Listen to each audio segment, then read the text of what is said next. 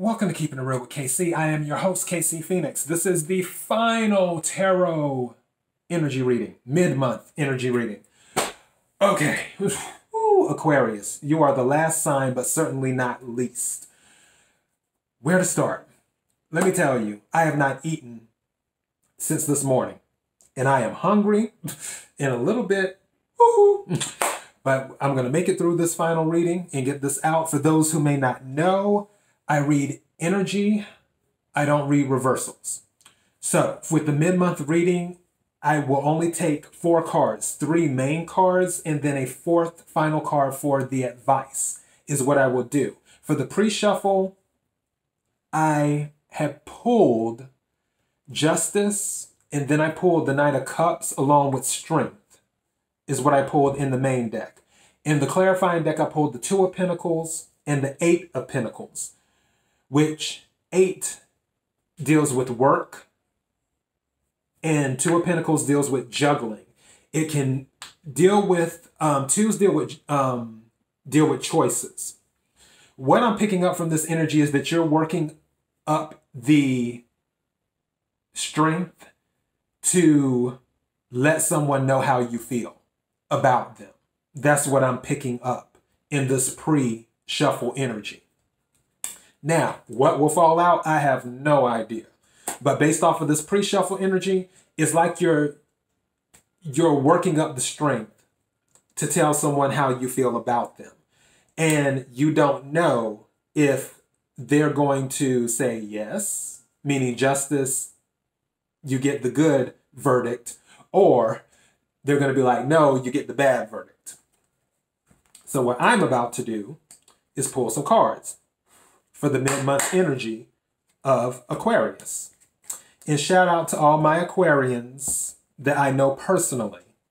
Even the one listening to this podcast, because one of my Aquarian friends listens to my podcast. So shout out to him. One thing I will say, Aquarius, Mercury's in retrograde, so overlook my tongue-tiedness. One thing I've noticed with this deck when I've been shuffling, and this is the second time this happened, the cards did not want to come together, trying to force it together. And this happened with Leo back when I did their energy reading at the beginning of February. Don't try to force anything. Let it happen naturally. That's the message I'm getting. Don't try to force anything. Let it happen naturally. So keep that message in mind. Because I always say, if it's meant to happen, it will happen. And now, I need 3 cards for Aquarius. May I have 3 cards for Aquarius, please? May I have 3 cards for the energy of Aquarius? May I have 3? Okay, you don't want to go in. May I have 2 more cards for the energy of Aquarius? All right. Wow, that is very interesting. May I have 1 more card for the energy of Aquarius? May I have 1 more card for the energy of Aquarius? May I have 1 more card for the energy of Aquarius, please?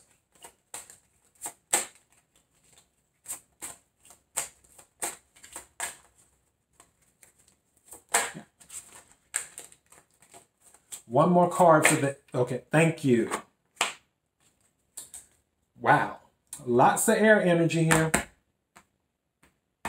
Okay. First card is the 8 of Swords. This goes back to what I was talking about. You're in your head. You've been in your head. And this is past energy.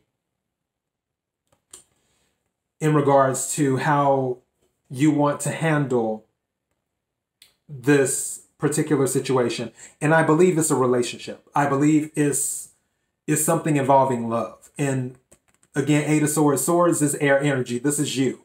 This is Aquarius, Libra, Gemini. And you've been in your head. And the thing with the 8 of Swords, when people are in their head with the 8 of Swords, usually is something that they can overcome easily, that it's not as bad as they think that it is. And they can usually just make it on through and do what needs to be done. But that's with the Eight of Swords energy. That's the past. The current energy is strength. This is Leo energy, which you might be dealing with a Leo as well. With that energy, right now, again, this card popped out a second time.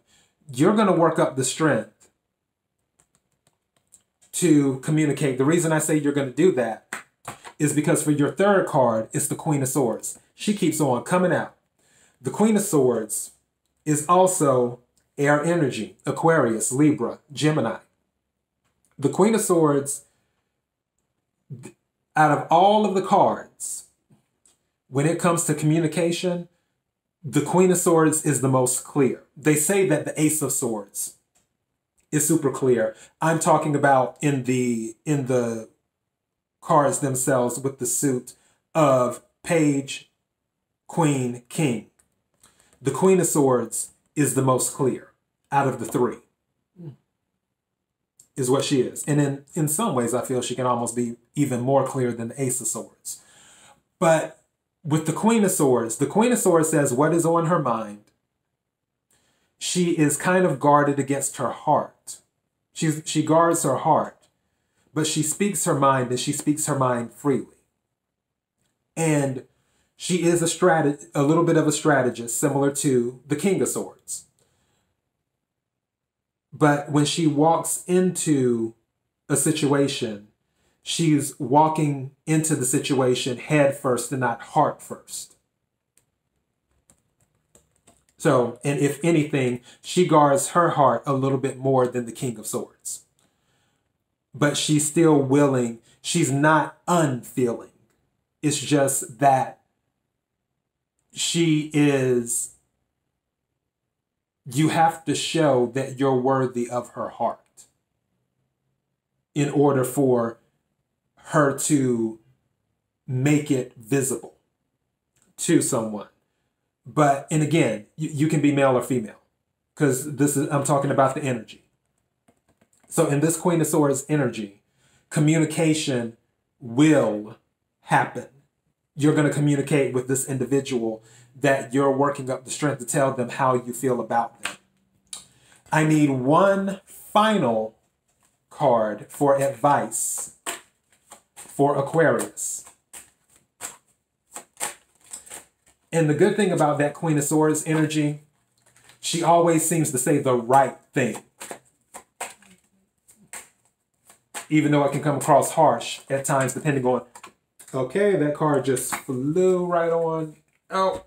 Let me get this. What is this? The Hermit. So your advice is, the Hermit is Virgo energy. Your advice is go inside and reflect. Don't tell anyone. Aries got this too. Don't tell anyone. Don't let a lot of people in your ear. If you need to have a conversation with someone that you have a crush on or that you like, don't tell anyone about it. Don't seek out advice from a bunch of people. Seek out advice internally. And the Queen of Swords is a very smart woman. Again, it doesn't matter if you're male or female. I'm talking about the energy. The Queen of Swords is very smart. Go inside in Hermit and analyze everything. Weigh the pros and the cons. And see how everything adds up with how you will plan to deliver your message. That way, when you finally communicate with whoever it is that you have feelings for, they will completely understand you. Which, again, Queen of Swords energy. She, best communicator out of the three. Out of the Page, the Queen, and the King, the Queen of Swords is the best communicator. So you shouldn't have any issue. But before you communicate, before you open your mouth, this is the advice. look inside first and do an internal evaluation of the situation before you open your mouth on that. And that is your mid-month energy, Aquarius.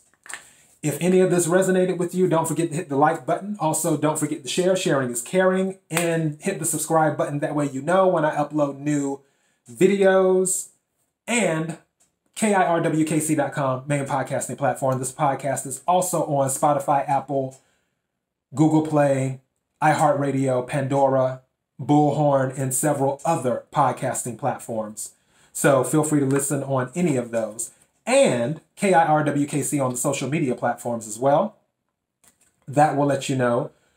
When you go on the social media platforms, feel free to send a comment or follow or what have you. And if you subscribe, you will know when I upload new videos. So don't forget to subscribe again. My mind is all over the place because this is the hunger speaking now. So anyways, let me get going, Aquarius. Thank you to all of you who took the time to listen to this or watch this. I sincerely appreciate it. Until next time, Aquarius, be blessed.